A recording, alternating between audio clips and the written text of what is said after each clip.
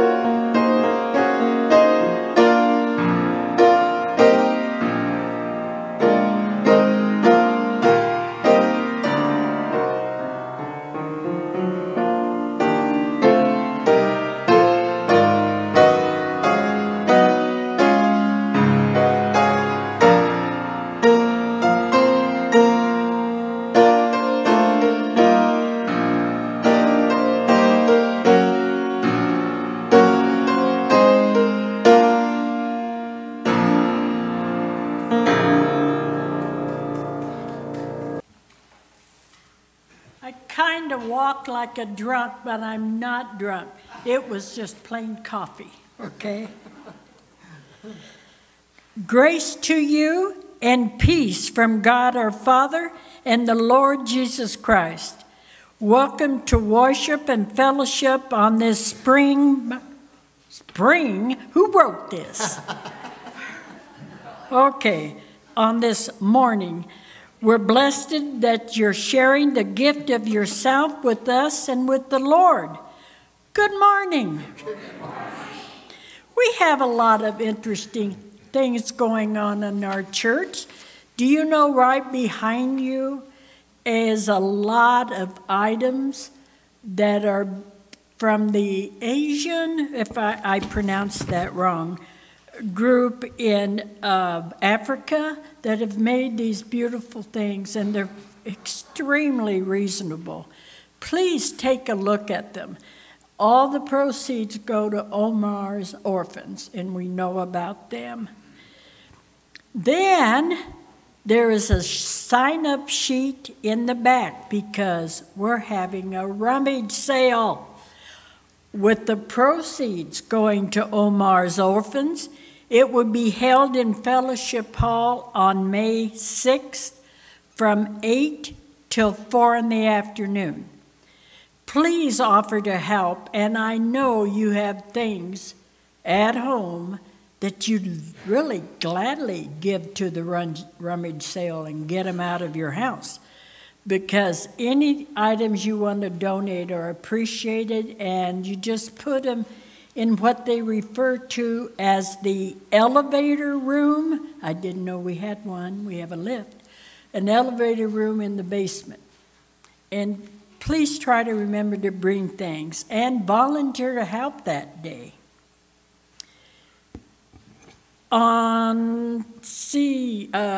What else is going to happen is we're having this Wednesday Room at the Table at 5:30. It is hosted by the Congregational Church. The guest speaker is to be Kendra Weston from the Midwest mental health, something Joan and I are interested in, aren't we, Joan? Okay. Don't forget something that I think is so important, my personal belief. Don't forget to pray for the people under the health and healing list in our bulletin. Sometimes you could just repeat their names because these people need our prayers. We need lay leaders. Don't forget to sign up or else I'll have to do it again, and you don't want that. Okay, ready? Is that a threat or a promise, Helen? Okay, now we're going to join us with our gathering hymn, Open the Eyes of My Heart, Lord. I always say that. Number 452, and Glory to God. Friends, we have done this one before, so I am going to begin it and will allow you to jump in when you feel comfortable or inspired. Open the eyes of my heart, Lord. Open the eyes of my heart. I want to see you. I want to see you. Open the eyes of my heart, Lord. Open the eyes of my heart. I want to see you. I want to see you. To see you high and lifted up, to shining the light of your glory. Pour out your power and wonders, we sing, holy, holy, holy. Holy, holy, holy. Holy, holy, holy. Holy, holy, holy. I want to see you. Please join me in the responsive reading. We have been walking, Lord, on the roads of uncertainty and fear, on roads of exhaustion and doubt, on winding roads that have led us here. Join us on our journey, Lord. The presence refresh our spirits, set our hearts ablaze, and give us new direction. Now is the time to worship God.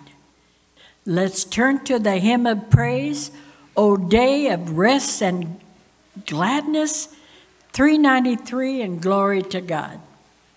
Holy,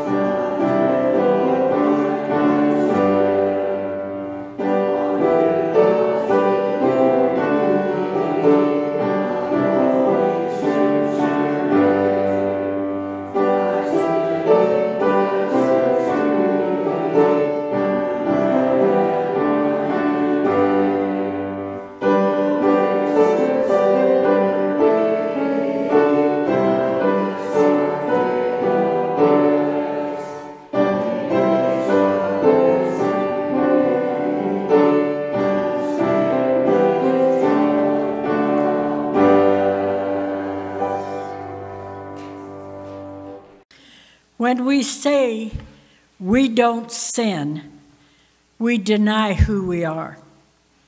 But when we say there's no way out, we deny who God is. Trusting that God's grace is more powerful than our sin, let us confess our sins together. Let us pray. Jesus, Teacher, we confess today our foolishness. We have been foolish to doubt your promises, foolish to withhold love from our neighbor, foolish to chase riches, prestige, and power, foolish to waste your gifts and spoil your creation, foolish to divide your children against each other. Wise us up again. Open our hearts to your presence in our lives, in our neighbors, in our world, in your grace. Help us to grab onto our millionth second chance and follow you yet again. Amen. Please join me in the responsive assurance of God's grace. Hear the good news. New life is not only possible, it has drawn near to us in Jesus. The promise is for you and for all the children of God. By the grace of God, the glory of Christ, and the gift of the Holy Spirit, we are forgiven and we are free. Hallelujah. Amen. Ellen, thanks for helping out this morning. And would the young people join me for some time together up front?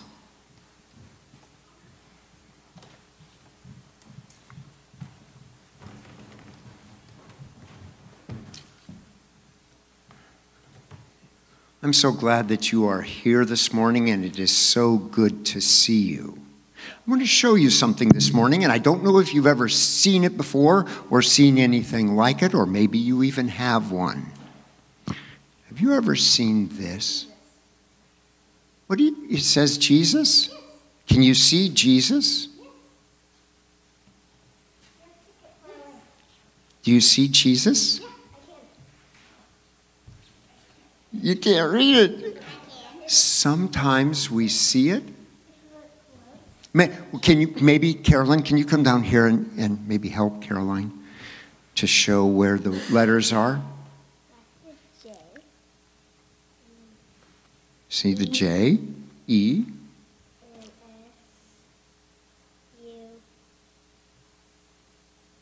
and the S on the end. Sometimes we see blocks of wood, and sometimes we see Jesus. Do you see Jesus in there? Yeah. And you see it now? You know what? A friend gave this to me a long time ago, and what it reminds me is that Jesus is always with us, right? That's what Easter is all about. Jesus is alive and always with us. Sometimes we see him, and sometimes we don't. Sometimes we recognize him. Sometimes we don't. Sometimes he surprises us where we are. And sometimes we don't see it or notice it, right? Because we're not in control. He is. So, this morning I have something to give you. I have 3 things to give you this morning. Now, does this help you see it better? Yes. It does, it does? And one for Caroline back there. And a little story. Once upon a time, there were some friends of Jesus who were walking down the road. And he came and walked with them. Except they couldn't recognize him. They didn't know who it was. They didn't recognize him. He walked with them all the way to their house.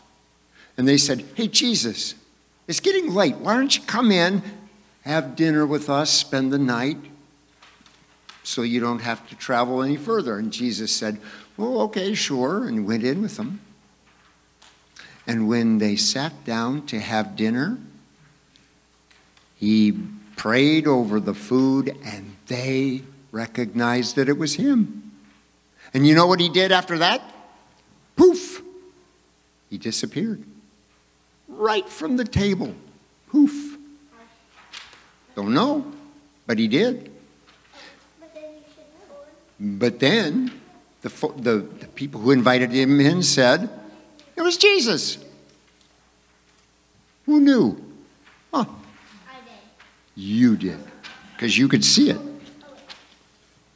So that's a reminder. I've got two other things for you.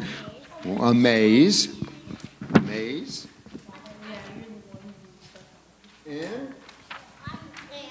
And pictures of Jesus. Sometimes we recognize him. And sometimes we do. And sometimes we don't. But you are going to look at these together downstairs during church school. But I'm going to pray, and then you can go. I need two things. You need two things. Oh, right. We can stand up if we want. You can stand up and stand here while we pray. Is that okay? Yeah. All right. I am going to try to get two for Caroline. There, right there. Oh, we need one. And two for my friend Owen. My goodness, these. Now, I think I'm ready for it. we're ready to pray. God, thank you Thank you for for helping helping us to to see Jesus. Jesus. Amen. Amen. Amen.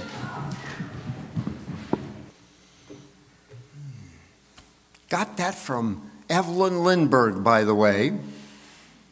She and Lindy used to make those and give them to people out as gifts, along with those, you know, those peanut-shaped nativity pieces.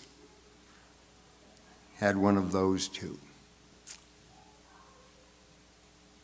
I invite you to join your hearts and minds and spirits together with me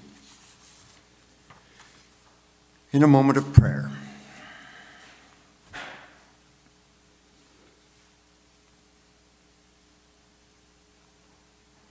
Holy Spirit, come among us.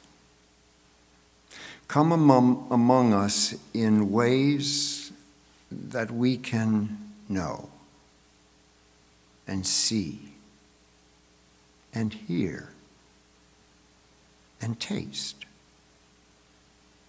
Come among us and bind us together. Open our hearts and our eyes in whatever condition we happen to be. Help us to see the living, risen Jesus Christ, who continues to feed us with your truth and your promises. We ask this in the name of Christ our Lord. Amen. Our Bible passage this morning, friends, is taken from the Gospel according to Luke, the 24th chapter, verses 13 through 35.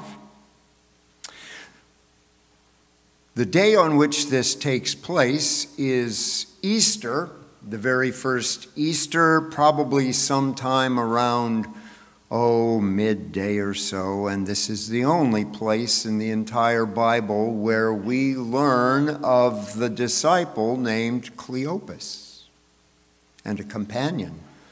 Some scholars think that these two people that Jesus encounters on the road are husband and wife, a couple. We just don't know because it isn't explained. Whoever named Cleopas thought that the people they were writing to knew them well enough that we didn't need to know.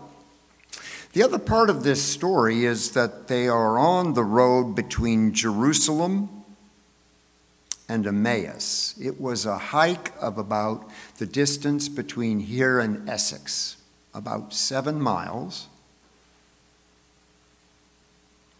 And they were headed home after going to Jerusalem not only for the Passover, but being in Jerusalem during the Passion of Jesus and experiencing news of his resurrection. Now, on that same day, 2 of them were going to a village called Emmaus, about 7 miles from Jerusalem, and talking with each other about all these things that had happened. While they were talking and discussing, Jesus himself came near and went with them, but their eyes were kept from recognizing him. And he said to them, What are you discussing with each other while you walk along?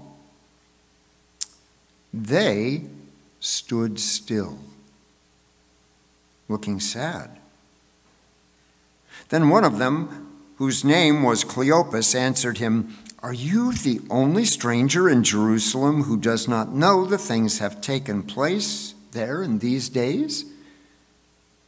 He asked them, What things? And they replied, The things about Jesus of Nazareth, who was a prophet, mighty in deed and word before God and all the people, and how our chief priests and leaders handed him over to be condemned to death and crucified him. But we had hoped that he was the one to redeem Israel. Yes, and besides all this, it is now the 3rd day since these things took place. Moreover, some women of our group astounded us. They were at the tomb early this morning, and they did not find his body there. And they came back and told us that they had seen a vision of angels who said that he was alive. Some of those who were with us went to the tomb and found it just as the woman had said, but they did not see him. Then he said to them, Oh, how foolish you are, and how slow of heart to believe all that the prophets have declared. Was it not necessary that the Messiah should suffer these things and then enter into his glory? Then, beginning with Moses and all the prophets, he interpreted to them the things about himself in all the scriptures. As they came near the village to which they were going, he walked ahead as if he were going on, but they urged him strongly, saying, Stay with us, because it's almost evening and the day is now nearly over. So he went in to stay with them. When he was at table with them, he took bread, blessed it, and broke it, and gave it to them. Then their eyes were opened, and they recognized him, and he vanished from their sight. They said to each other, Were not our hearts burning within us while he was talking to us on the road, while he was opening the scriptures to us? That same hour, they got up, returned to Jerusalem, and they found the 11 and their companions gathered together. They were saying, The Lord has risen indeed, and he has appeared to Simon. Then they told what had happened on the road, and how he had been known to them in the breaking of the bread. This is the word of the Lord. Christ is risen. He is risen indeed. Alleluia. Amen. Almost every culture in the world has some sort of story, some sort of fairy tale, some sort of folklore that is similar. And it goes something like this. Once upon a time, there was a king, or a queen, or a princess, or a prince. The royalty decides that they need to leave the royal compound and go out and hobnob among the common folk. But they do it incognito. They disguise themselves as a stranger, and then they leave the royal compound and set out on a journey to learn and experience firsthand how it is on the ground among the people of the realm. And usually how it is, the state of the union of the people in the realm depends on how good a job they're doing as royalty, as king, as queen, as prince or princess. And all of these stories eventually have a punchline, a moment of surprise, a surprise ending, the big reveal when the royalty takes off the disguise and shows themselves as they really are, as who they really are, to the great surprise of whoever it is that they've been with. Sometimes in the great big reveal, there's a reward. And sometimes there's punishment based on how whoever it was they were with treated a stranger. And almost always the story leaves everyone in the story changed by what has happened, what has taken place, what was learned, what was discovered, what was given. Maybe you've heard one of those stories.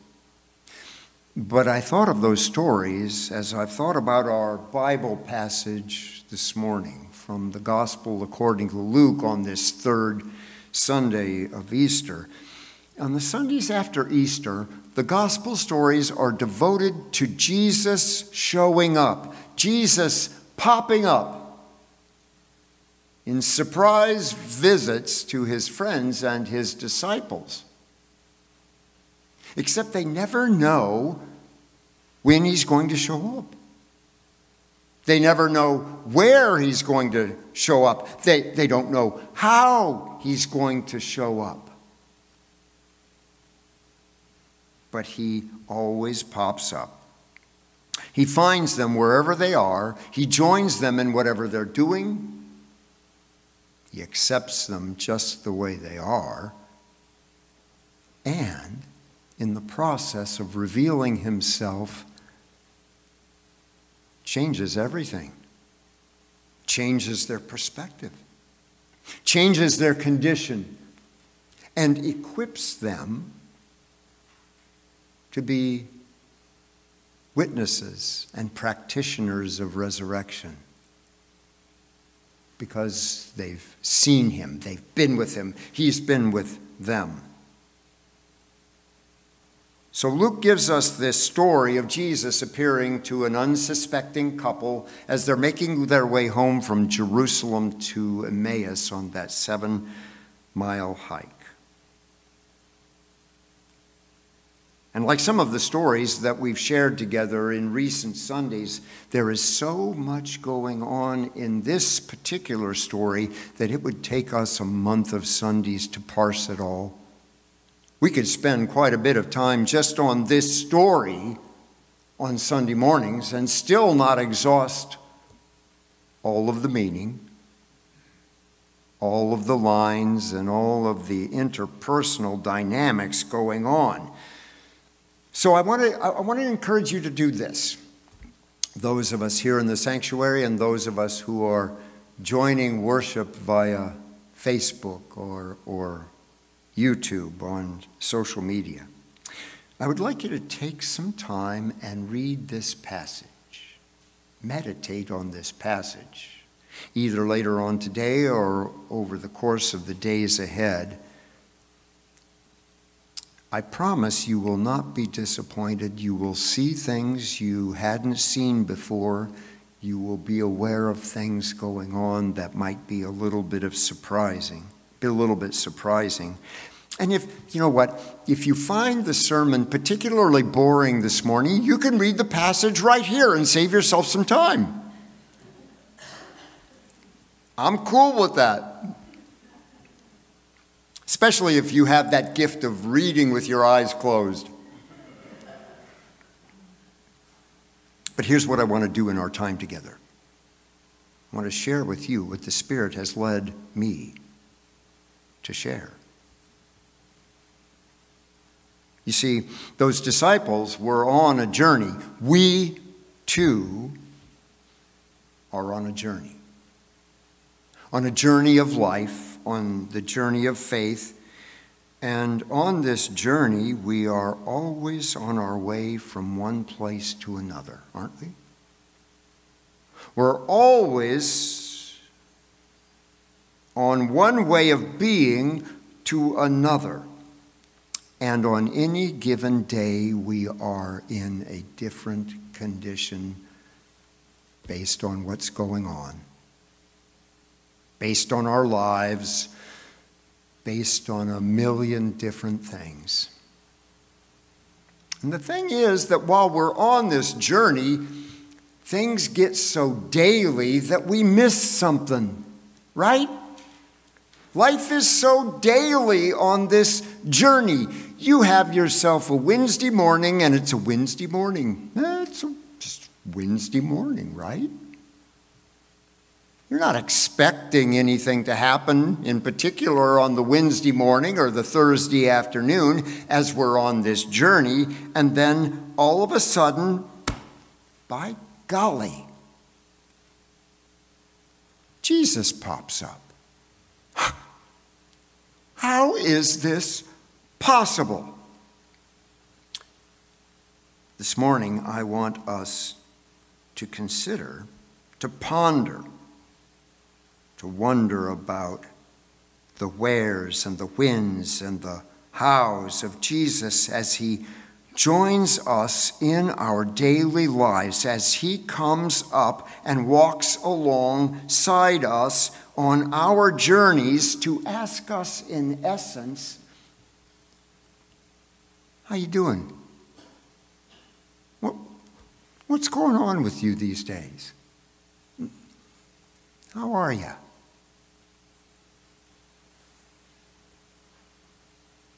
How often does Jesus come up to us initially in the guise of a stranger and create the opportunity for us to practice resurrection, to practice hospitality toward him? When you think of the word stranger, what comes to mind? Is it danger? Is it threat? Is it opportunity? In the stranger. And sometimes, because we live in small towns, sometimes the people that we seem to know the best turn out to be the stranger.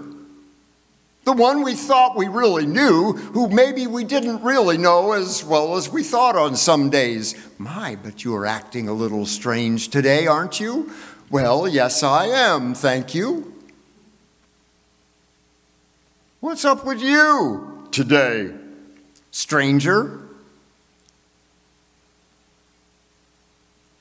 Tom Long calls this the gospel getting down to local issues. And isn't that the truth? The gospel is always played out in our neighborhood. The gospel is always played out in our lives. The gospel is always played out locally, isn't it? Where we live, where we move, where we have our being. To reinforce that, Tom Long told a story of a young girl, Jenny. Her story showed up in Robert Cole's fabulous book, The the spiritual lives of children. Jenny was a young girl from a poor family. Bright, articulate, imaginative, and with a keenly developed spirituality. Jenny, for example, recounts that her uncle, who was wounded in Vietnam, is still nervous and upset, prone to frequent crying, and she wonders how God must have felt during the violence of that war. If my uncle cries now, she reflected, God must have cried too. He must have wept, don't you think? Jenny told about one day when she was walking home, and along the way she encountered an elderly woman who seemed lost and confused. Jenny asked the woman if she needed help, and of course the woman with relief replied, well, if you could, that would be wonderful. And Jenny discovered that the woman had been walking to visit her daughter and had gotten disoriented, and she showed Jenny the written direction she had, and Jenny knew immediately where she'd gotten lost and where she needed to go. Jenny had other things that she needed to be doing, but she got the sense that getting this troubled stranger safely to her destination was the most important thing that she needed to be doing right then. So she traveled with her. She talked gently to her. She listened to her as the woman spoke of the things that were going on in her life and how frustrated she was by all of it, and walked her all the way up to her daughter's house. When they arrived and Jenny started to leave, the woman grabbed her by the arm and announced that Jenny had been a godsend, that God had sent her, and that later she would pray a prayer of thanks to God for having Jenny there. And then the woman gave her a kiss on the forehead, a blessing of sorts. On the way home, Jenny wondered what it would be like to be old, wondered if she were old and in need, if God would send some kid to help her. Maybe God puts you here, Jenny thought, and gives you these hints of what's ahead, and you should pay attention to them because that's Him speaking to you. There on the road, as a little girl helped a stranger in need, the presence of God was played out in a neighborhood, locally, and in a way that was unexpected. Jesus sometimes comes to us in strange ways. Jesus sometimes comes to us as the stranger, joining us on the road, allowing us to tell our story. That's what happened on the Emmaus Road.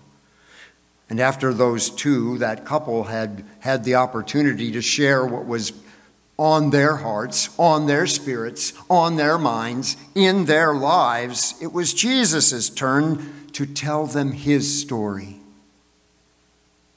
all over again and become for them the word that they needed to hear then, there, now. And then another miracle. As Jesus was pretending to head on down the road, they proved that they were His followers. They invited Him in. They showed hospitality to this potential stranger. Hospitality, friends, is a saving grace whenever and wherever it's offered and received. And hospitality in this story became the catalyst for the surprise ending. No hospitality, no big reveal. No hospitality, no surprise ending.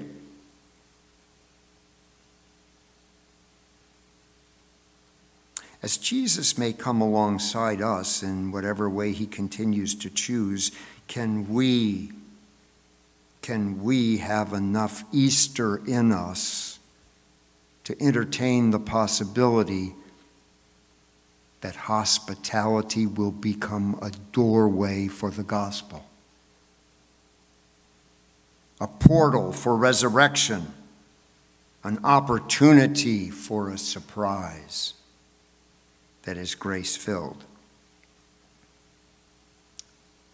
That Emmaus couple intended to feed Jesus, the stranger that came among them, and the Easter surprise was that the stranger they invited in was no stranger but their risen Lord, and wound up feeding them. Isn't that the way it goes with hospitality? You think you're extending something to someone else, and it turns out that they have the very thing that you needed all along. Go figure. Surprise. Years ago, theologian Tom Traeger was the convocation speaker at the Synod of Lakes and Prairie Synod School. This is a great event, and if you ever get the chance to go to Synod School, I say do it because it's a wonderful event. You've heard about it a little bit before, but it's sort of like Vacation Bible School for the whole family. They get some of the best theologians, the best minds, the best thinkers, the most inspiring people, and they bring them there, and those people lead worship and tell stories of grace and inspiration and holiness. That's what you experience there.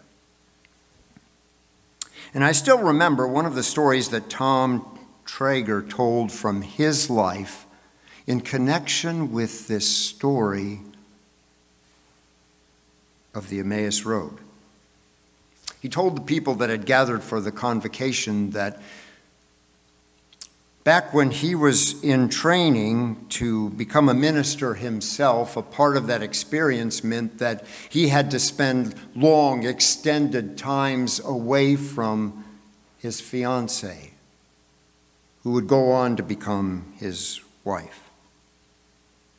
After one of their visits that was not nearly long enough, he had to go back.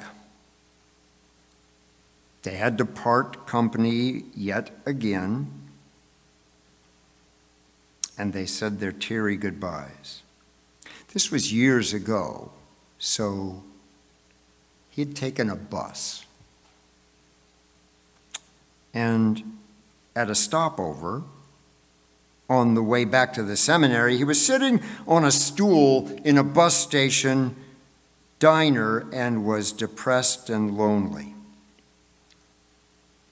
He must have certainly looked the part because an elderly woman came up and sat on the stool next to him. Her clothes had seen better days, and she had the look of someone who maybe spent a lot of time on the street. She commented on how sad he appeared and encouraged him to tell his story. What was going on? What's going on with you? What's up? How are you doing? You know how sometimes if somebody asks how you're doing, what do you say? Especially if I don't know them. Fine. No problem here. You can be on your way. But doesn't a part of you, if somebody asks you how you're doing, isn't there a part of you somewhere that wants to say, how much time do you have? Do you really want to know? She really wanted to know, and it seemed she had all the time in the world. And she listened, and then she told him some of her life, what was going on with her, what had led her up to this point for her.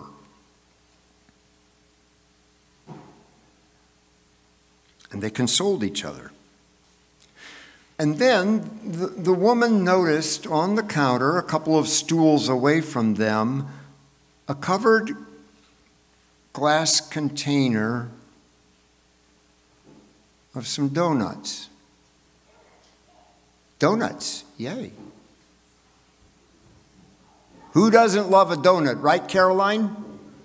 Yeah, absolutely. So she noticed one of the donuts, and she told Traeger that he might feel a little better if he ate something. So she purchased one of the donuts with what he was sure had to be the last of the money she had. The woman took the donut, handled it almost reverently as she looked at him and smiled, and then she broke the donut in two and handed him a piece.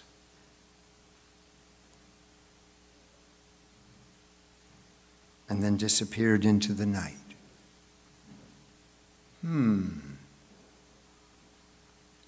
Sound familiar? Traeger concluded his story by telling those gathered that sitting in that bus station diner, suddenly his eyes were opened, and he recognized how Christ was right there with him in the bus station, and how his not as broken heart as it was felt noticeably warmer. And like the couple from Emmaus told us what had happened and how Christ had been made known to him in the breaking of the bread.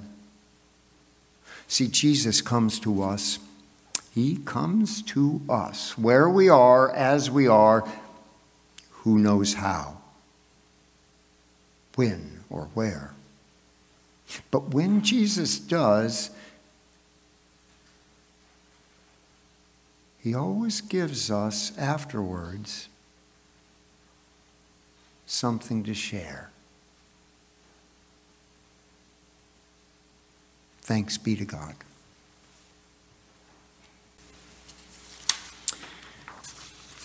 Friends, our hymn of response this morning is number 500 in the Glory to God, Be Known to Us in Breaking Bread.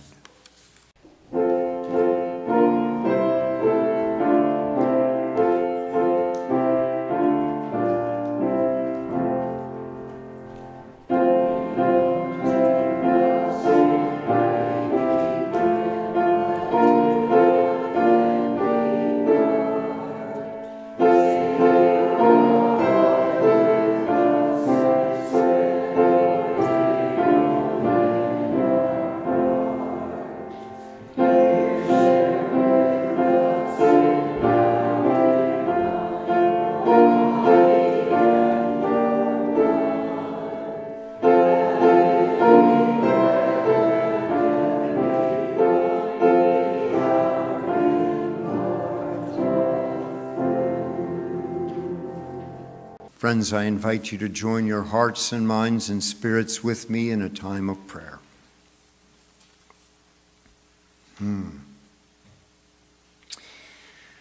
Holy and gracious God, we give you thanksgiving this day that in Jesus Christ you continue to make yourself known, that you continue to show yourself to us, that you continue to approach us and walk with us and care about us. That you continue to reveal to your people how your love and your grace, your forgiveness, your goodness, your life always gets the last word. Always meets us where we are. Always loves us more than we can imagine, sometimes more than we love ourselves.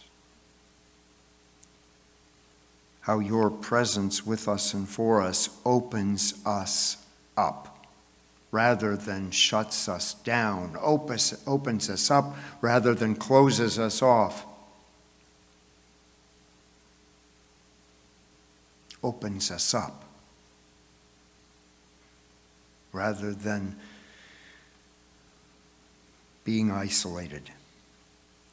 And so as we give you thanksgiving for that, we're aware of how extending the love that we have for those closest to us is also a part of our prayer that is extended into community and nation and world. Stretch us this day, God, where we need stretched. Comfort us this day where we need comforted. Console us where we need consolation. Inspire us where we need to be inspired. Equip us to yet again be your hands, your feet, your mouth, your presence, your love, your compassion, your holiness, a channel of your grace for someone else. We may not know who or when or how or where, but you do. We pray for those we know best, for friends, families, neighbors, co-workers, all those whose joys and troubles affect us daily. We thank you for your presence in our homes, in the sanctuary, at Fairway and Hy-Vee and Walmart, at Casey's, at work, at school. We pray for those we see but don't know, the ones who cross our paths, or the ones that we cross the side to the other side of the street to avoid, or the ones we haven't called in a while, or even the ones around town here who are mostly invisible, who remain a mystery to us because we don't know them. We ask that your spirit dwell in our community, turning strangers into neighbors, giving people purpose and compassion. Help us to see beyond what our eyes see for those who are hungry, scared, or lonely, and maybe even loving them. We pray for those that appear to us only in the media, the people who come to us on the television screen or on the computer screen or on Facebook or the news feed, the people that are well known but we don't know. Remind us, gracious God, that even for those in authority or who hold power or who are famous, who are admired, who are envied, that they too are lonely and scared, that they too need you to walk up alongside them in reassurance and Easter life. We pray for those we don't see, the millions whose stories go untold, whose lives feel so far removed from our own. So we pray. We pray for your people in every place and ask that you remind us that no one is beyond your reach. The things and the situations, the people, the things going on that we brought with us into this worship presence today, we lift up to you.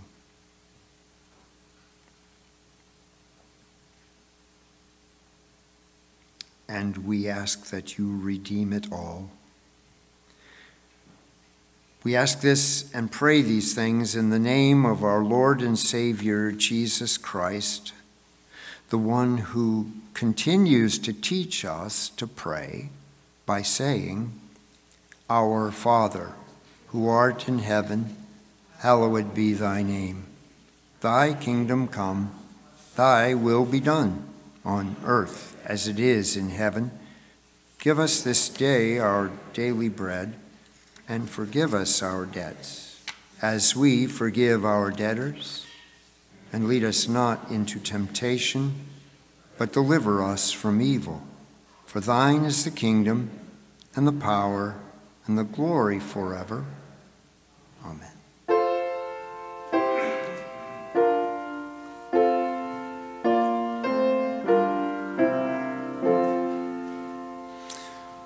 The truth is, friends, that we can never outgive God. Can't do it. We have been blessed mightily. We have been blessed richly, but we have been blessed in ways that inspire us to respond, to share a part of what we have received. So, as we give the things that we brought with us this day to share for God's glory, we can trust that those gifts will go to the place where they need, that they will be blessed and broken and shared.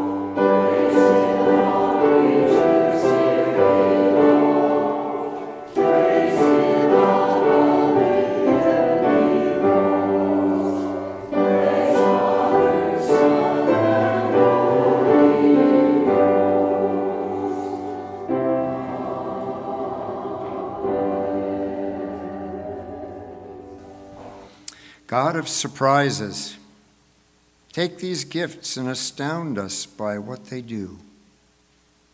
Through the work of your church, restore a broken world into the beloved community you dream of for us. Show us how to take these offerings and use them to love each other deeply from the heart. For it is in your grace we trust. Amen. The closing hymn this morning, friends, is number 238 in the Glory to God. Thine is the glory.